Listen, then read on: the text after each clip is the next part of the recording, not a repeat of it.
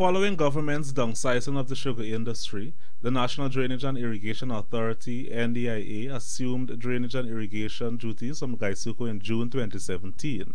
At present, however, several West Bank Demerara farmers, including those at Bellevue, are still awaiting the Agriculture Ministry's sub-agency's assistance in clearing irrigation canals, which is a necessity in crop management and maintaining good husbandry practices. Wills Estate was closed in December 2016, and since then farmers and residents say that little or no rehabilitation works to canals have been undertaken.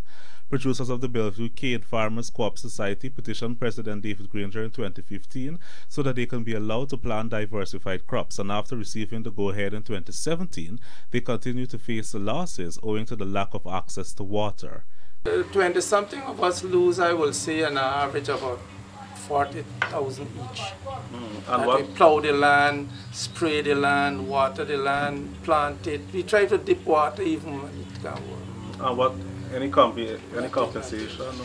We have not ventured into compensation because we just diversified other crop. We were hoping that the Minister of Agriculture will come and visit us and provide some farmer grant. He said they should be at least in the 50,000 to 100,000 range, as they have lost crops earlier this year ranging from bora, pumpkin, same and watermelon during the dry season.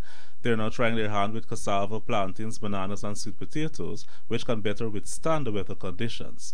While President Granger and his cabinet is sympathetic to us to go into other crops, you have some skullduggery going on within NDI and the Ministry of Agriculture.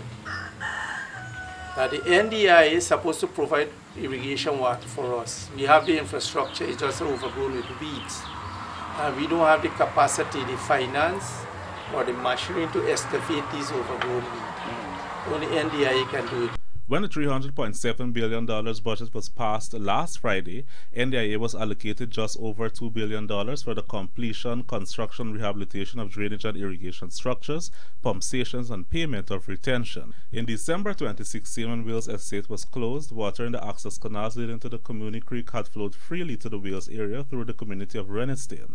However, when Gaisuku stopped maintaining the many pond trenches, many of the channels became blocked. Shemibel Fanfare, The Evening News.